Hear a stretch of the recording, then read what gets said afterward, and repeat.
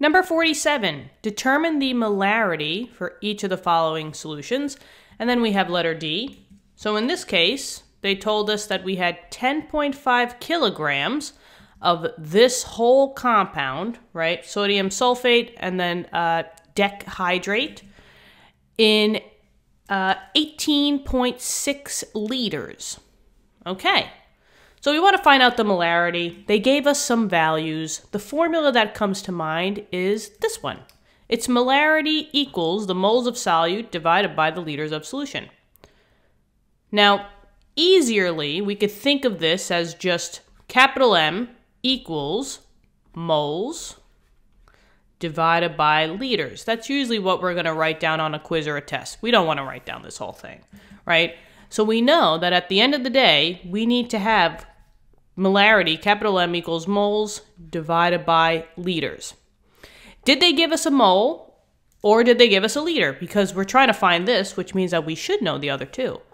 Well, they didn't give us a mole value, right? They gave us a kilogram, but they did give us a liter. So I know that this bottom has to be 18.60 liters. The thing is that we have to first convert somehow the 10.5 kilograms into moles. Okay. Now, there's a couple of things, right? The tricks down here will lead us, right? We know that kilogram is part of the SI units, right? Kilo is a prefix and gram is one of the SI units for a mass. So the first thing that I have to do is I have to convert the kilogram into grams. So how do I do that? Well, memorize this, guys. If you want to go to kilogram, to gram, right? From kilogram to gram, I'm going this way. So all you have to do is just times your number by 1,000 or move the decimal place over 3 times to the left. Doesn't matter. So this would be 10500, so 10,500 grams. Now I have to take the gram value and still try to convert it into moles. So how do I go from grams to moles? That's this little trick over here, right? From a gram value, I can go to moles, and I label it as X, meaning that you could do any element or compound. It just has to be the same element or compound. So in this case, this is 10,500 grams of Na2SO4, 10H2O. So when I find the moles, it's going to be of the same compound, Na2SO4.10H2O. So I'm going from grams to moles. I'm going this way. All I have to do is take that number and divide it by the molecular weight. So that's another extra step. We need to find the molecular weight of the compound that they gave us, Na2SO4, 10H2O. Now, we've done tons of molecular weight problems, right?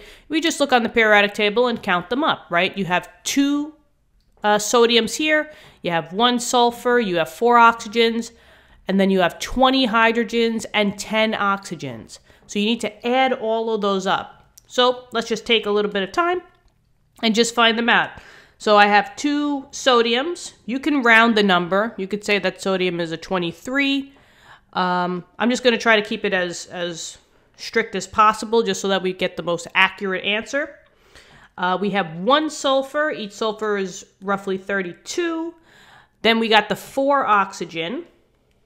Okay, each oxygen is 16.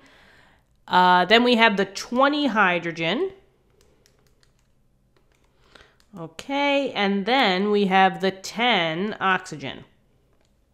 So this should come out to roughly about 322.2 grams per mole. Now, in order to go from a gram to a mole, remember, all you're doing is you're dividing by that molecular weight. So, 10,500 divided by the 322.2. What do we get? Let's see. we get roughly about 32.6. So 32.6 moles of the whole compound, Na2SO4, and then 10H2O. Now we finally have the mole value. This is 32.6 moles. Now I have the two values I can solve. Capital M equals 32.6 divided by 18.60. Let's find out what that answer is. 32.6 divided by 18.60.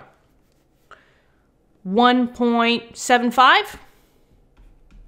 So slightly concentrated, roughly about 2 molarity. And you could say that the unit for molarity is capital M, or you could say it as mole per liter. It doesn't matter. Either one is acceptable.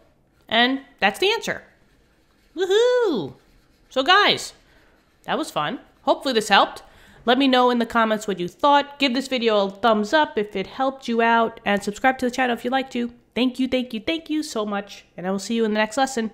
All right, bye-bye.